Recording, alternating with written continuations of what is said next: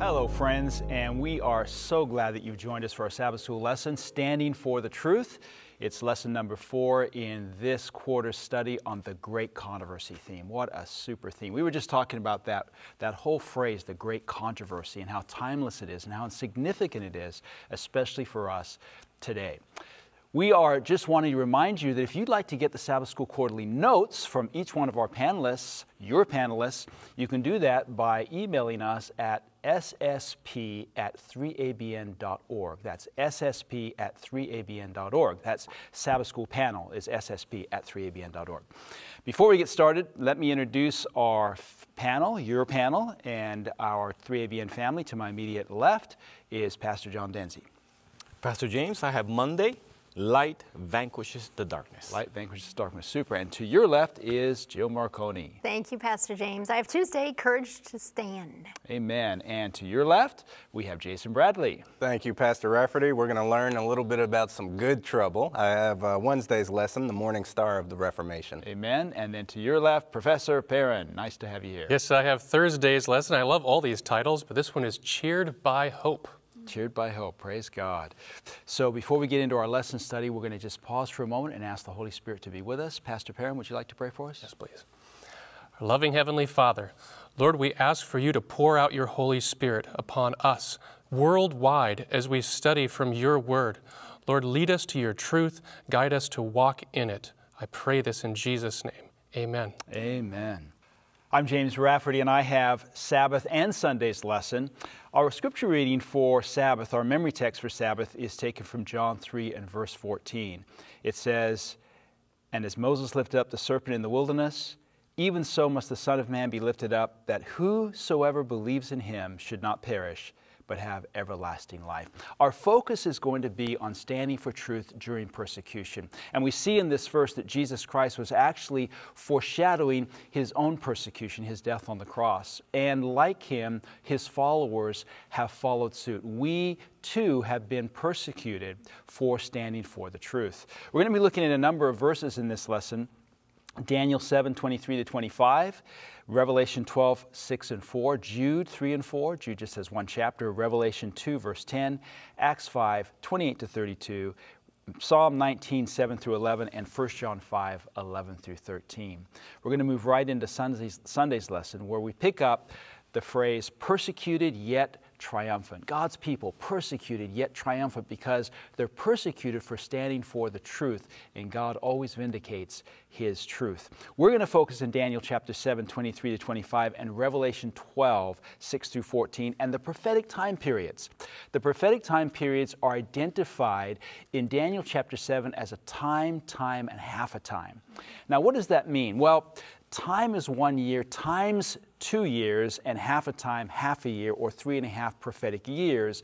When we look at that time frame, it's difficult and complicated until we start comparing it with other verses, prophetic verses, specifically in the book of Revelation.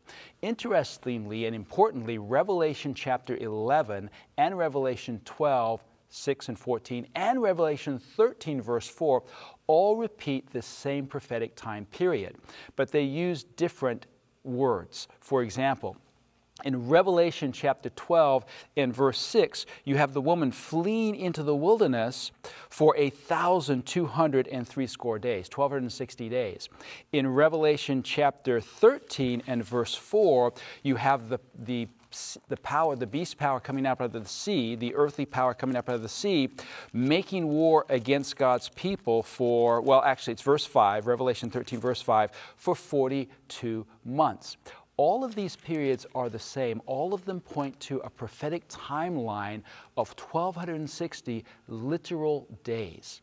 And what God is doing here is He's repeating these prophetic periods to help identify the different aspects of persecution that were to take place during the Dark Ages. For example, in Revelation chapter 12, verse 6, it talks about the woman fleeing into the wilderness, where she has a place prepared for her that they should feed her for this 1,260 days.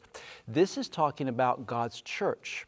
The woman is identified in Revelation 12 and verse 1 as giving birth to the man-child.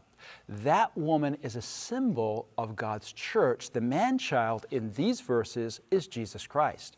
So the woman that is giving birth to Jesus Christ is actually a symbol of God's Jewish church. The Jewish church is the church that birthed the Messiah, not pre, but in the Old Testament. So you have a picture of the Jewish church that transitions in verse 6 to the Christian church. In verse 6, the Christian church is the church that flees into the wilderness and is persecuted during the Dark Ages, or that 1260-year period.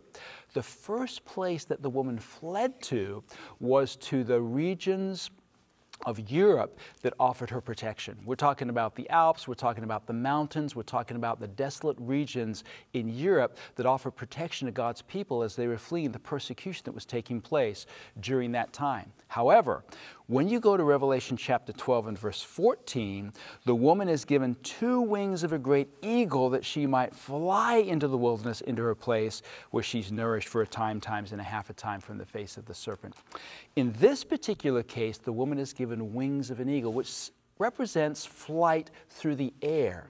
In fact, this phrase is used in Exodus chapter 19 and verse 4 to describe God taking His people out of Egypt into a place of protection where they could worship Him in freedom and truth. In fact, that place also was a place of economic prosperity. So when we think about the place that God brought His people in the Old Testament with eagle's wings, the new land, the promised land, Canaan, we're talking about a place that had 2 basic characteristics. Number 1, it was a place of religious freedom for God's people. They could worship God in spirit and truth. Number 2, it was a place of economic prosperity. It was a land flowing with milk and honey. Does God do the same thing when He takes His people to the place in the New Testament that He wants His church to grow? Actually, we see that in the following verses. Let's just take a closer look at these verses. Revelation chapter 12, beginning with verse 14, and the woman was given 2 wings of a great eagle, that she might fly into the wilderness, into her place, where she is nourished for a time, times and a half a time from the face of the serpent. And the serpent cast out of his mouth, verse 15, water as of a flood, that he might cause the woman, after the woman, that he might cause her to be carried away of the flood. Verse 16, and the earth helped the woman. And the earth opened up her mouth and swallowed up the flood which the dragon cast out of his mouth. I love this. You know, the Bible says, when the enemy shall come in like a flood, the Spirit of the Lord shall lift up a standard against him.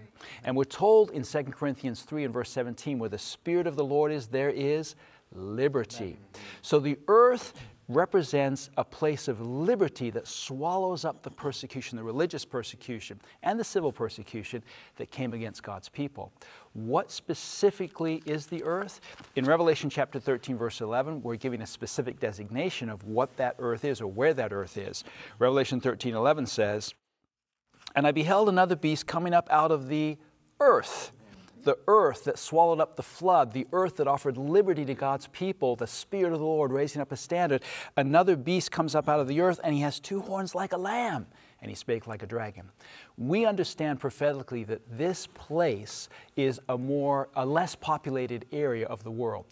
The beast rising up out of the sea represents a beast or a kingdom of this earth, a nation or kingdom of this earth coming up in a populated area where there's peoples, nations, multitudes, and tongues, according to Revelation 17:15. When we see a beast rising up out of the earth, that's a less populated area. And we see, in the fulfillment of this, we see the United States of America in prophecy. Why? Because it was to this continent that early Christians fled Europe and found liberty and refuge during the Dark Ages. It was in this continent where eventually a government rose up, an earthly power rose up that promised civil liberty and religious liberty. The Spirit of the Lord was here, and Protestant America was born, offering liberty and freedom to all faiths, even those faiths that once persecuted God's people, eventually establishing these principles in the Constitution of the United States and its amendments. So we see in the context of Bible prophecy a very significant understanding or insight to these dark ages. God is ending them by establishing a nation, a place for God's people that was, like ancient Israel, was blessed with liberty and freedom of worship, and also was blessed with economic prosperity. This nation is a country flowing with milk and honey, and it's a country that has also offered liberty and freedom to God's people so they can worship Him in spirit and in truth. So the prophetic periods are significant in their historical setting. 538 to 1798. 1798 is the date when we see historically a deadly wound being inflicted, and we see this persecuting power going down or into captivity, and at the same time we see another power rising up. 1776, the United States of America declared independence. Of course, they weren't independent right away. It took many years for them to become independent through the Revolutionary War and then a second war with Britain in 1812, but eventually it rose to independence and freedom. As one power was going down, another power was coming up, and the words were being fulfilled of this prophetic time period ending, and of course God lifting up a spirit of protection for His people, a place of nourishment, a place of freedom for His people. So these prophetic time periods, as we look into this prophetically, as we look in this biblically, these prophetic time periods are significant. Now there's a couple of warnings that are given in the Bible in relation to these prophetic time periods. One of them I'd like to direct you to in the minute or so that we have to close. It's in Luke chapter 21 and verse 8. Luke 21, Matthew 24, and Mark 13 are all chapters that parallel Daniel and Revelation. They're end-time chapters. They're last-day chapters. And in Luke 21, verse 8, Jesus Christ warns of false religious teachers that would come in the last days and say that time draws near. Now, this word time means set or proper time, and we'll talk more about this in a future study. The set or proper time is referring specifically to a time prophecy that God has set, that He has established in His Word. And we're specifically focusing in this lesson on these prophetic periods of the 42 months or the 1260 years, the times and a half a time. Jesus is warning that there will be people in the end of time who would try to put these prophecies into the future, and that we need to be careful. Now, part of this, of course, comes from the Left Behind series, the enthusiasm from that. We also see, even last week, I want to share with you that I got an email from an Adventist who was saying, hey, the prophetic time periods are in the future. They're literal time periods, and we need to see these time periods beginning with the Sunday law and taking us through to the close of probation. No, no, no. Jesus warns, be aware of those who put these into the future. They have their place, and they have their time. Amen. Amen. Praise the Lord. Thank you very much. We now move to Monday's portion of the lesson. My name is John Dinsey, and the title is Light Vanquishes the Darkness. So I want to first establish light. In 1 John chapter 1, verse 5, we have this message for us. This then is the message which we have heard of Him and declare unto you, that God is light, and in Him is no darkness at all. Praise the Lord. So when we have the title, Light Vanquishes the Darkness, we understand that God is the one that vanquishes the darkness. And we need to connect ourselves with Him so that we can have the victory that He's offering to us. The lesson brings out a question. What's the warning here, and how did it apply to the later Christian church? Pointing us to Jude chapter 1, verse 3 and 4. There's only one chapter. And beginning in verse 3, Beloved, while I was very diligent to write to you concerning our common salvation, I found it necessary to write to you, exhorting you to contend earnestly for the faith which was once for all delivered to the saints. I'm going to stop right there. You know, God has given to the saints a faith that is pure and a faith that is holy, and we need to protect and defend this faith. And that's why I love that 3ABN is on the air, that God brought this channel into the air, because the very message that was given to Danny to counteract the counterfeit.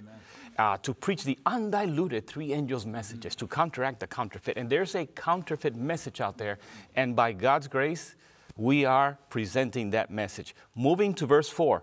For certain men have crept in unnoticed, who long ago were marked out for this condemnation, ungodly men, who turn the grace of our God into lewdness and deny the only Lord God and our Lord Jesus Christ. So you are given some clues here to help you understand that Satan works through people. And as he works through people, some of them may be cloaked as though they were holy, as though they were part of the church. Because notice it says they have crept in. They have come into the church and they are trying to lead us astray, lead people astray. So we need to be connected to the light, which is the Lord. I'm going to read from the lesson because it brings something out about this. Jude chapter 1, verse 3 and 4. This admonition meant even more to believers in the Middle Ages after pagan practices had flooded into the church, following what Pastor James said, and human traditions compromised the Word of God. For many centuries, people like the Waldenses stood as champions for the truths of Scripture. They believed that Christ was their only mediator and the Bible their sole source of authority. And yes, during the Dark Ages, beginning with 538, ending 1798, we see these things happening. And people stood up for God. And they had to, you know, we're going to get to Revelation chapter 11 eventually. They witnessed in sackcloth and ashes. We're going to hear more about that later. But notice what it says in the book of the Great Controversy, page 61. In every age, there were witnesses for God, men and women who cherished faith in Christ as the only mediator between God and man, who held the Bible as the only rule of life and hallowed the true Sabbath. In every single age, God has had his people that spread light wherever they went. You know, we need to surrender ourselves to the Lord. We need to be in communion with him. And I tell people sometimes, you know, there's a danger in falling spiritually asleep. And, you know, we are shown that the devil is as a roaring lion seeking whom he may devour. Isn't it easier to devour a prey that is asleep than one that is actively and watching, as we are told to watch and pray? So let us be wide awake, trusting in the Lord Jesus Christ. 2 Timothy chapter 2, verse 15. Be diligent to present yourself approved to God, a worker who does not need to be ashamed, rightly dividing the word of truth. This is the New King James, but in the King James version, it says, study to show yourself approved unto God. Make an effort. Do your part to present yourself approved to God. And I would like to encourage you to consider this, your prayer. I'm going to share two verses from the book of Psalms. Psalm 25, verse 5 first. Lead me in thy truth and teach me, for thou art the God of my salvation. On thee do I wait all the day. Praise the Lord. Let this be your prayer, to ask the Lord to lead you into his truth. He has promised to bless us with the Holy Spirit that is going to guide us into our truth. And as we cooperate with him, he will guide us into our truth. Ask the Lord to teach you. Don't depend on yourself only, but trust in the Lord to guide you into the truth. Another one, Psalm 86, verse 11. Teach me thy way, O Lord. And as he does this, what should you do? I will walk in thy truth. Unite my heart to fear thy name. So it's not only to receive the truth, but also to walk in the truth. As it says in 1 John, it says to walk in the light as he is in the light. Moving to Ephesians chapter 4, we begin in verse 10. Ephesians chapter 4, verse 10. He who descended is also the one who ascended far above all the heavens, that he might fill all things. And he himself gave some to be apostles, some prophets, some evangelists, and some pastors and teachers.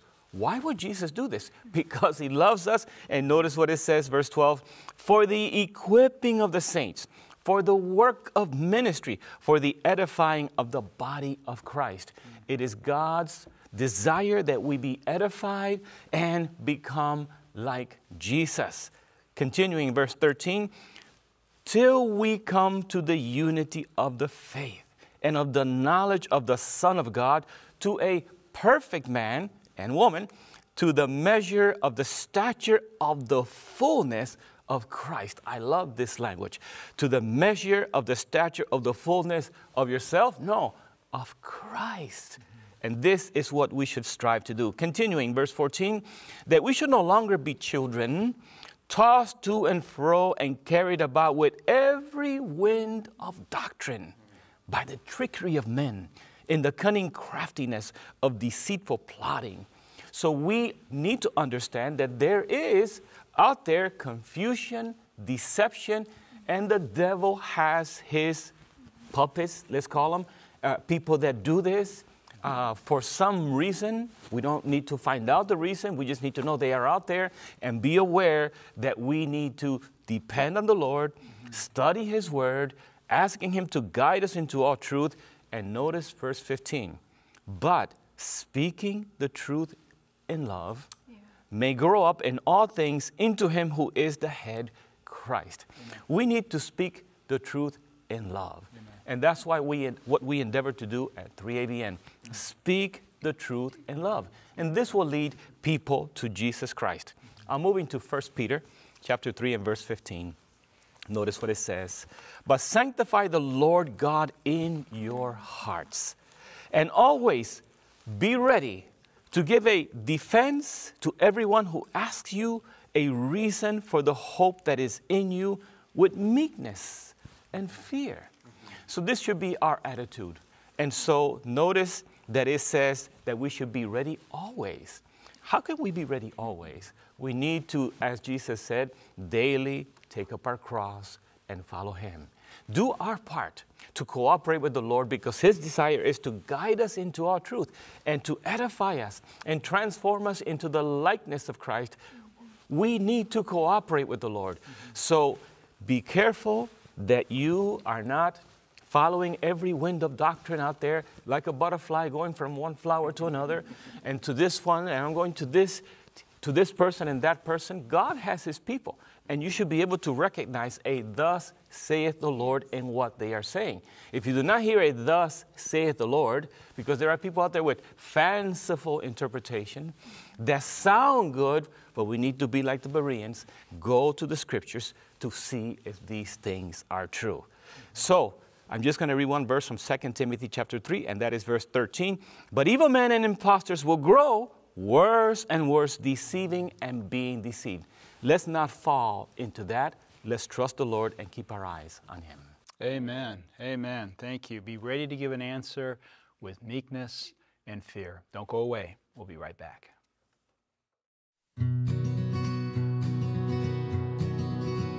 Ever wish you could study more deeply along with the 3ABN Sabbath School panel members? Well, now you can.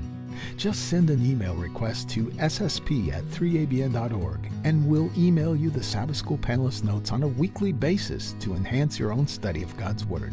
That address again is ssp@3abn.org.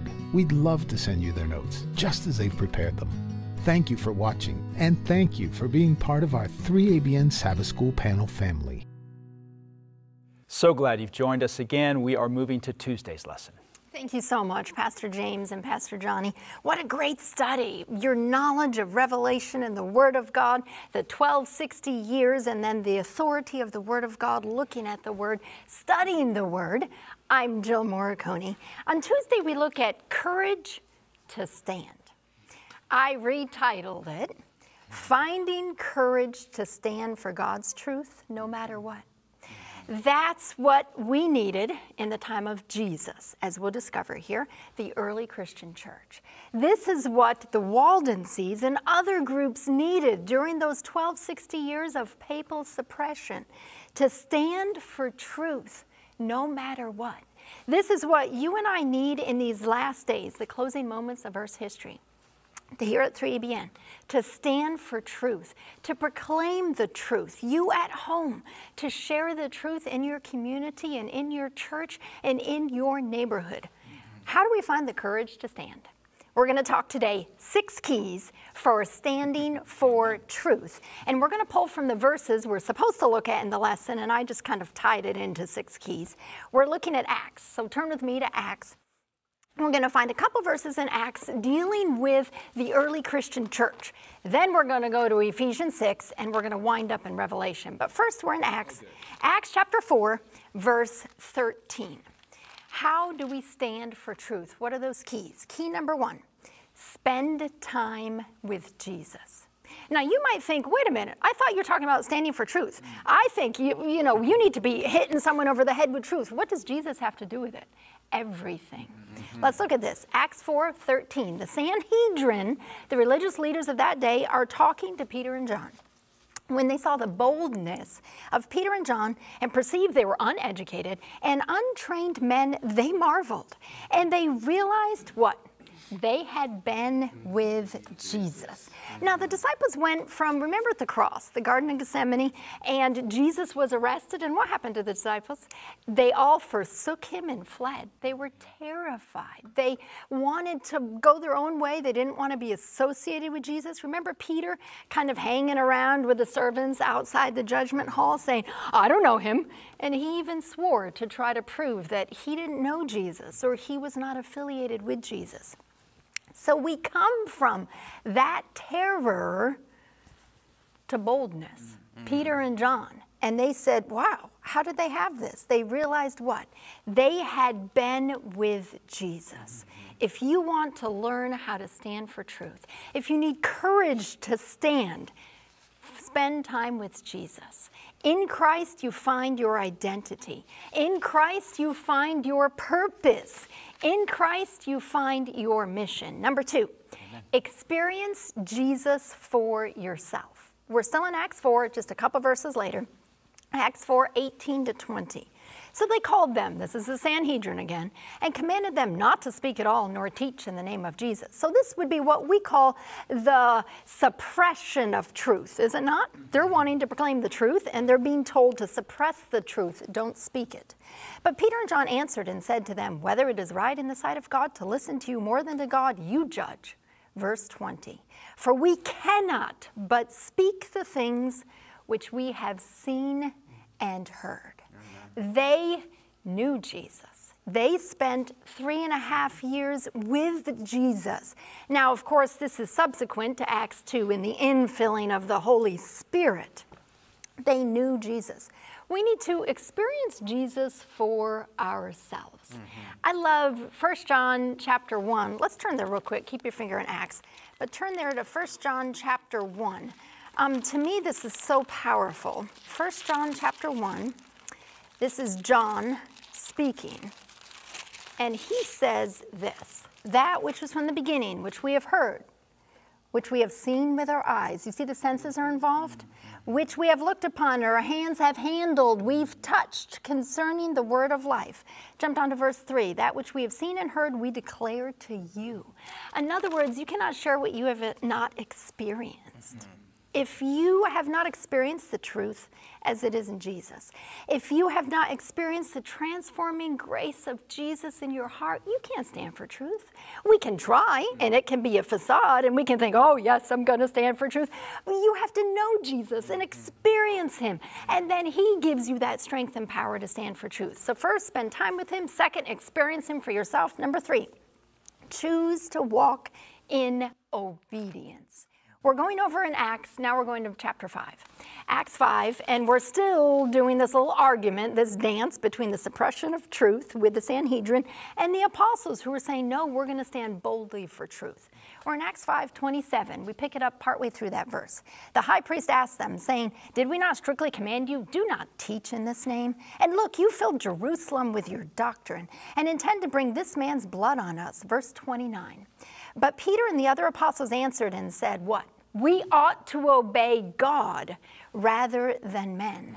The God of our fathers raised up Jesus, whom you murdered. There's no suppression of truth here. Whom you murdered by hanging on a tree. Him God has exalted to his right hand to be Prince and Savior, to give repentance to Israel and forgiveness of sins. We are his witnesses to these things, and so also is the Holy Spirit, whom God has given to whom? To those who obey him. Choose to obey God, not man-made rules or man-made traditions. You see, at the end of time, it's going to come down to the Word of God or the traditions of men. Choose to speak the truth, not what is politically expedient. At the end of time, it's going to come down to the Word of God or political correctness. Choose to obey the promptings of the Holy Spirit, not the devisings of men. At the end of time, it's going to come down to what the Spirit wants you to do, standing on the Word of God versus the expectations of other people. You could be under tremendous peer pressure from your job, from your neighborhood, from your community, even from people in your church. Choose to stand on the Word of God. Stand for truth. Number 4, we receive his strength. For this, we're going to Ephesians. Ephesians chapter 6, verse 10. Ephesians 6, verse 10. So in the beginning, we have to know Jesus, spend time with him, experience him, know who he is, walk in obedience. When he says, you need to speak, Jill, I need to walk in that obedience. There's times I know I haven't walked. Times I've been afraid. Times I wasn't sure how other people would receive it. But I want to have the courage to stand when God calls me to walk in that obedience. So we're on number 4 in Ephesians 6, verse 10. Receive his strength. Finally, my brethren and sisters, be strong in the Lord and in the power of his might. And you might say, that doesn't say anything about receiving God's strength. It's saying you have to be strong in your own strength. Does it really? The word be strong in Greek means to empower, to impart ability. Oh, I love that. So in other words, it doesn't say be strong, Jill, you got to be stronger. Jill, you got to grit your teeth. You got to try harder. It says God is going to impart the strength and the ability that you need just when we need it most. You and I are not strong. He is the one who gives us strength. Number 5, my time's running out. Prepare for battle. The next verse, Ephesians 6, verse 11. Put on the whole armor of God, that you may be able to stand against the wiles of the devil. In order to stand, you and I must be prepared. We have to have on the armor of God before we can stand for truth. The armor has to be worn consistently, and one of the pieces of the armor is the belt of truth. You can't stand for truth if you don't know the truth. Know Jesus, the way, the truth, and the life. Know the Word of God and the truth that's in the Word. And if you don't know it, spend time learning what that truth is. And of course, we have the breastplate of righteousness and the helmet of salvation. We have the sword of the Spirit, the Word of God, we pray. The Waldenses took the Word of God. Pastor Johnny referenced them. But they took the Word of God. Remember, they copied the Scriptures and they sewed it into their garments. And they went out as university students or as merchants to distribute the truth. They were prepared. They were girded up to stand for truth. And finally, number 6, we persevere until the end.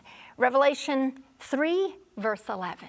Behold, I am coming quickly. Hold fast what you have, that no one may take your crown. Don't stop halfway through.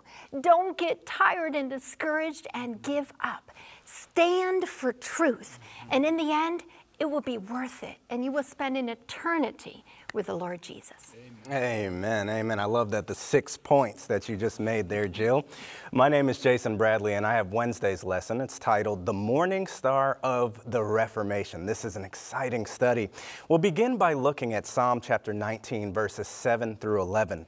The law of the Lord is perfect, converting the soul. The testimony of the Lord is sure, making wise the simple. The statutes of the Lord are right, rejoicing the heart. The commandment of the Lord is pure, enlightening the eyes. The fear of the Lord is clean, enduring forever.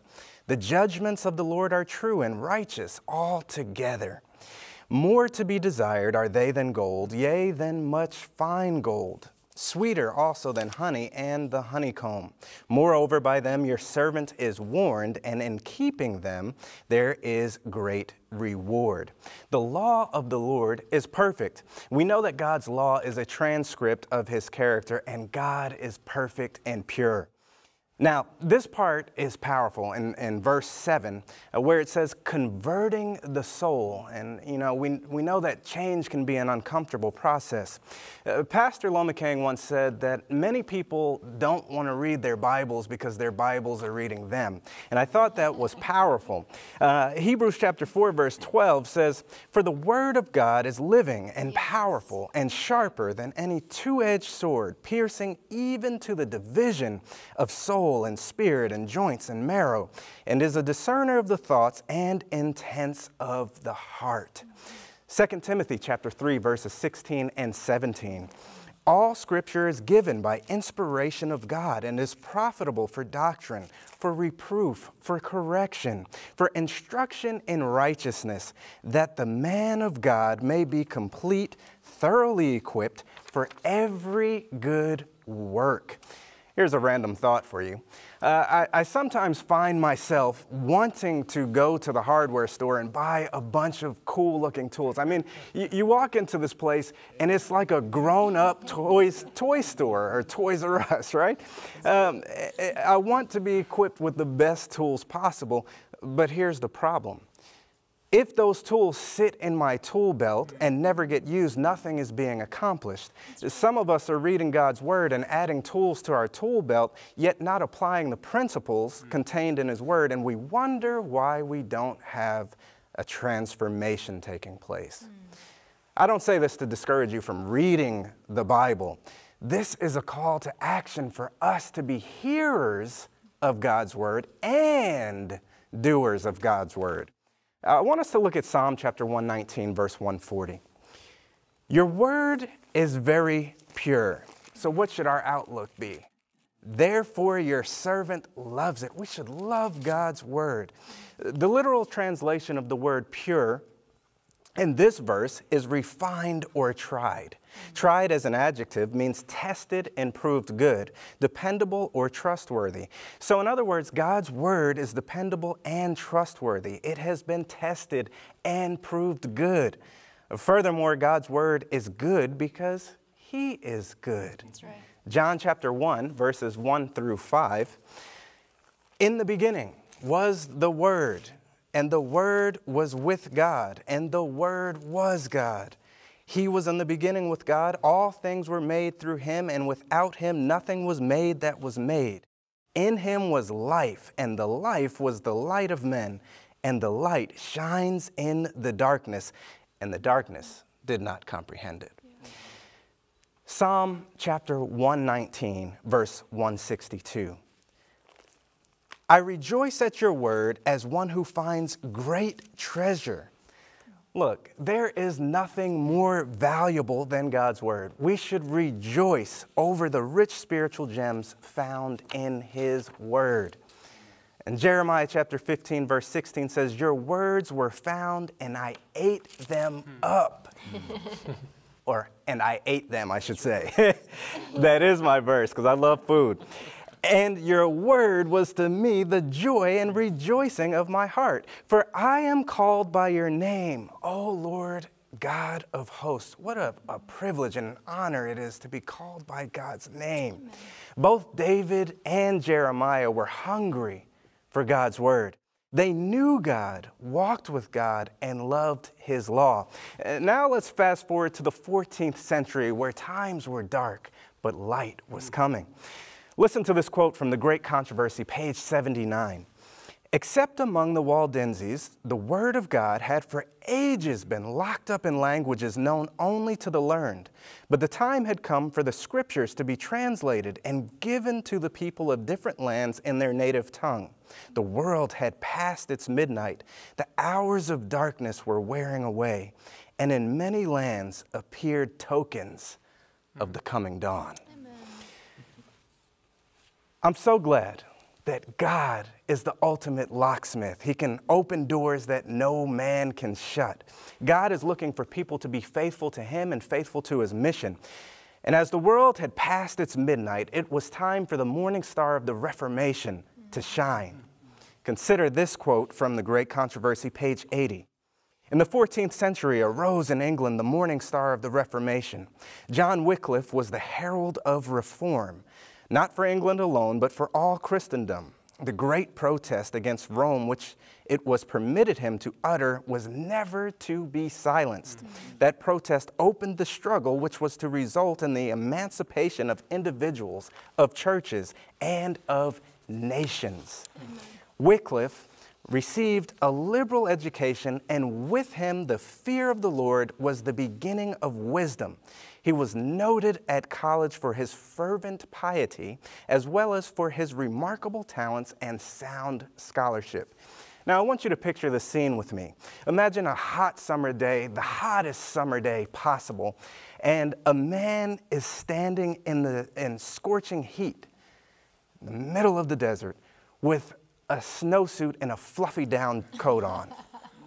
If I had to guess, I would say he'd be excessively thirsty. John Wycliffe had a greater thirst for knowledge than our symbolic example of the man in the desert. He had an insatiable desire to study God's word and was a great scholar. Wycliffe was also a courageous man who wasn't afraid to stand for truth. The more truth Wycliffe learned, the more he realized he couldn't buy the error that Rome was selling. Ellen White puts it like this: the more clearly he discerned the errors of the papacy, the more earnestly he presented the teaching of the Bible. He saw that Rome had forsaken the word of God for human tradition. He fearlessly accused the priesthood of having banished the scriptures and demanded that the Bible be restored to the people and that its authority be again established in the church. He was an able and earnest teacher and an eloquent preacher, and his daily life was a demonstration of the truths he preached. That's from Great Controversy, page 81. Wycliffe was a prime example of what can happen when we allow the Lord to work on us, in us, and through us. He made it his life's mission to translate the Bible into English and point people to Christ. John Wycliffe accomplished a lot. He accomplished so much, but his life was not exempt from hardships. Despite his difficulties, what did he do? He continued to press forward and share the truth with the masses. Now, the Apostle Paul gave Timothy some excellent advice when it comes to sharing God's word. 2 Timothy chapter 2, verses 1 through 3. You, therefore, my son, be strong in the grace that is in Christ Jesus. And the things that you have heard from me among many witnesses, commit these to faithful men who will be able to teach others also. You, therefore, must endure hardship as a good soldier of Jesus Christ. Amen. You know, something that blows my mind is that accessibility to the gospel has increased exponentially, yet we still have people living according to the traditions of men as opposed to the undiluted truth that is found in God's word. So today, I want to encourage you to stand firm on the principles that are found in God's word. I want to encourage you not to fall prey to the political environment and being politically correct. God is looking for a people that will stand firm on the principles found in his word, that will surrender to him, that will further his cause, further his mission, and not be afraid to share the undiluted gospel. If you love somebody, you'll tell them the truth. And the last thing I want to leave you with is we need to have the mentality of a reformer and not that of a bench warmer. Thank you, Jason. And I know you're encouraging someone out there to go and read that chapter from Great Controversy on John Wycliffe, the morning star of the Reformation, and maybe go further and read a little bit more about him. I'm Daniel Perrin, and I have Thursday's lesson, Cheered by Hope. The chapters of the Great Controversy that are highlighted in this lesson, I believe it's chapters 4 through 6, cover some stories of people, examples of what you and I are called to become, like the Waldenses or John Wycliffe or Huss and Jerome.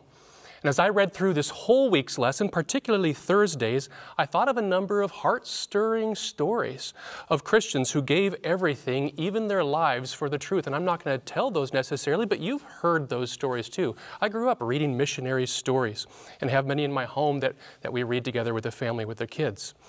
But all sorts of people have given their lives and given all for the sake of the gospel, and their names are unrecorded. But we could bring forward name upon name upon name. Christians of the early centuries, faithful Christians who preserved the Word of God, translated and smuggled the Bible into places at risk of their own lives. Protestants in Europe and England, missionaries, ancient and modern, who went to dangerous places to share about Jesus. And faithful Christians in their own homes, enduring ridicule from husband, wife, children, or parents. And details of these lives have been preserved by history of men and women and children who had a clear choice. When the decision was placed before them, they can either not declare their faith and preserve their safety, or they can go out and say it, declare it boldly, and endanger their lives. They chose to speak. They literally often looked in the faces of spouse and children and said, "This is more important than preserving my life." Family, if we give up this, we lose everything. So I want to ask two questions as we look at the Christian martyrs through the centuries past. Two questions. First, why did they die? And second, how then should we live? That's good.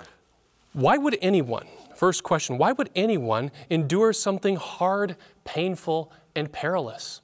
Well, people do it still all the time, oftentimes unrecorded. Sometimes it's nothing that I would think that you should do. But you think about people like, what comes to my mind is caretakers of all kinds, foster parents, mothers. They give up their ease, their comfort, their security for the care of others. Modern missionaries to dangerous territories, I think of veterans. Why would they do that? Well, to them, the reward is going to be greater than the sacrifice. But there's more than that in this question. How is it possible to endure persecution and then go on to your death rejoicing and singing? Literally acting out what Jesus said in the Sermon on the Mount, Matthew 5, verses 11 and 12. "Blessed are you when they revile you and persecute you and say all kinds of evil against you falsely for my name's sake. Rejoice," Jesus says, "and be exceedingly glad." Exceedingly glad is not just, I'm going to grin and bear it. I'm going to take it. Be exceedingly glad, Jesus says, "for great is your reward in heaven, for so they persecuted the prophets who were before you." Rejoicing is a word of celebration. It's victory. Go to your death cheering for what you get to experience for Christ. Think about Jesus saying, "Rejoice with me. I have found my lost sheep." We spend so much time, money, and energy trying to avoid inconveniences. So why would people do this? And the lesson points us to the answer. And go with me to Hebrews chapter 2, verses 14 and 15. And so this is where the lesson takes us to really build up why this happens, why people would do this. And here's the text, Hebrews 2, 14 and 15. "Inasmuch then as the children have partaken of flesh and blood, he himself," that's Jesus, "likewise shared in the same." So Jesus became like us of flesh and blood, "that," and here's the reason, "that through death he might destroy him who had the power of death." That is the devil. So Jesus has already destroyed the one who has the power over death. And, here's verse 15, "release those who through fear of death were all their lifetime subject to bondage." So here are some people who are afraid of death, and Jesus goes through death for them to release them from that fear. From the lesson, it's described like this: "For these courageous men and women, the stranglehold of death was broken." The reformers, essentially, they did not fear death. Fear of death had been demolished in their mind, and from their perspective of faith now, they said, "You can't hurt me." You have no authority over my life when I am standing for the truth. I recently had the privilege of meeting and talking with a young lady in her 20s who has now gone to be a missionary to a foreign land, what is sometimes called a tent maker. She has an occupation, an ordinary secular occupation that gives a reason in the world's eyes for her going to this country, but she has gone there submitting her life to say, Lord, I'm going to go where you have me to go to reach who you want me to reach. And it's a dangerous place where she has gone. And she said these words, if I was afraid to lose my life, I wouldn't be going. This is that courage of the martyrs right here. I can't tell you her name. The reformers, this young Adventist tent maker missionary, they have taken hold of promises in the Bible like these in Colossians 3:3. For you died, and your life is hidden with Christ in God. Your life is already safe. They can't take that from you. John 5:24, most assuredly I say to you, he who hears my word and believes in him who sent me has everlasting life. Already has it. It's already yours. They can't take that away from you. It doesn't matter what they do to your body, and shall not come into judgment, but has passed from death to life. In the notes, if you choose to send that email, there'll be a few more texts I've put in there. And John wrote this after he saw Christians going to their death for Christ. These reformers made their declarations of faith after they saw what it did in other people's life. And so for them, there was no risk involved. Not to say it wasn't troubled, but they were cheered by hope. So the question then is, how should we live? And I've got two takeaways on this. We hold our lives too closely, as if to lose money, to lose life, to lose popularity, to lose acceptance for Christ would be a great loss. At some point, every one of us here on this panel, you watching and listening, every one of us is going to have to give up all for Christ. All of us. You're going to have to cast your vote. Stand and be counted. Mark 8:35, whoever desires to save his life, if you want to save your life, will lose it. You've got to be willing to lose your life. Whoever loses his life for my sake in the Gospels will save it. This is one of those great Bible paradoxes. You give up your life to gain your life. And everybody who goes through the final conflict on earth, everybody who stands with the redeemed in heaven, they will have made this decision and given up their life. If you're not called to do that at this time, ask God how you may practice giving up comfort and leisure and carnal security for the sake of the gospel. Say, Lord, place upon me the burden for souls that I ought to have, to be willing to give of what I have, to lead others to that assurance of life that I have. Ellen White wrote this in the book, Historical Sketches of the Foreign Missions of the Seventh-day Adventists. Long title there, page 220, 233. And she wrote this when she was looking over those valleys of the Walden Seas. God does not give us the spirit of the martyrs today, for we have not come to the point of martyrdom. You might say to yourself, I could never do that. You're right. You now in your own strength couldn't. But this next sentence, listen to this. He is now testing us by smaller trials and crosses. God has given you opportunity today to say, Lord, I'm willing to give up. I'm willing to lay this at the cross, at your feet, to be able to be used by you. I want to make one other point very briefly at the very end here. The reformers were willing to die because they valued the Word of God. Who is going to die so that the unreached people of the world will have access to the Word of God? It's not just package up a book and send it to them. Somebody is literally going to have to die to get the Word of God into the hands of these people. We now need to pray. We need to ask of God, is there any sacrifice you have given me to make so that I can share this Word of God with others? I know there are ministries that are doing this around the world, and say, Lord, place upon my heart the willingness to give up my life so others can have the Word of God that will lead them to the truth that I now have. Amen. Amen. Praise God. Such a powerful lesson, and each one of us, of course, has a place in God's work for these last days. We just have a few minutes for some closing thoughts.